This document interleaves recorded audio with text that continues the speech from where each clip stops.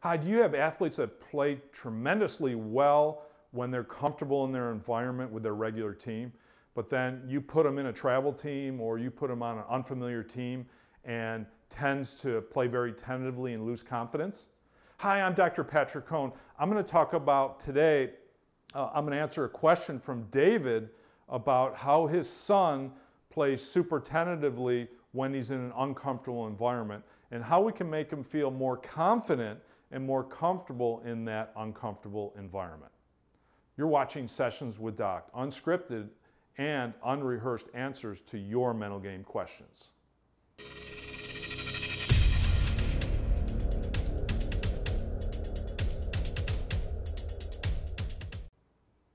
Here's a question I received from David. He said, my son plays baseball. When he's comfortable in an environment, such as playing with his regular team, he shines.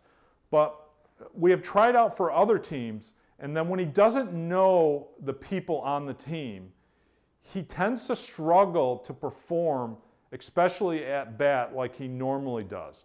How do I maintain his confidence in any situation?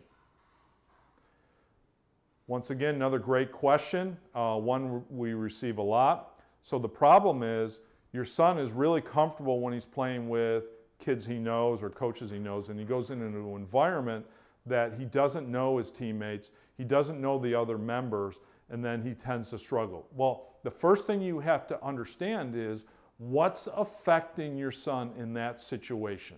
In other words, is he trying to impress the other teammates on this new team or this new experience, this uncomfortable environment? Is he worried about how they're perceiving his skills? Is he worried about letting them down, for example? Is he worried about he'll look silly or embarrass himself? Most of the time, fear of failure gets in the way of him feeling comfortable in this situation because his focus is too much on the other, his teammates and impressing his teammates. And probably if he's not doing well at bat, he's just trying not to make mistakes like swing at bad pitches, for example, and probably being more tentative and more controlled in that situation. So what you want him to do is you want to get him out of that mindset about impressing the other teammates because he's probably comfortable with his regular teammates and coaches and doesn't feel the need to impress or not embarrass himself. So what you want to do to get him more comfortable is you need to get him to focus more on his talents and his abilities and not worry about how the other people are perceiving him.